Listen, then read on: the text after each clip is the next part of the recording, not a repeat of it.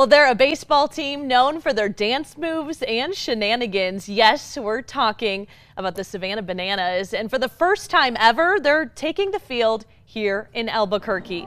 Let's get to News 13's Chandler Farnsworth, who is live at Isotopes Park with more ahead of the game.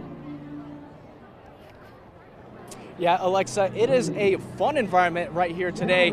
We've got thousands of spectators here waiting for the game. And as you can see, they are lining up, trying to find their seats slowly as they trickle in. And the gates just opened a few minutes ago.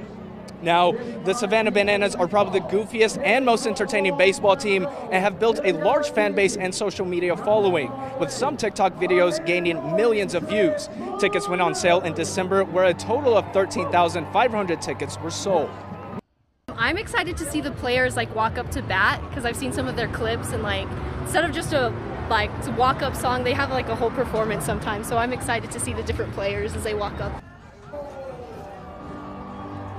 Instead of playing regular baseball, the teams play a style called banana ball, which the team says is the fastest and most entertaining game of baseball. Fans say they are looking forward to seeing the goofy dances, having a good laugh, and enjoying a beautiful Saturday outside at the ballpark. Now, as you can see, I am in full spirit here today. One of the fans here today allowed me to borrow this hat just for this quick live shot.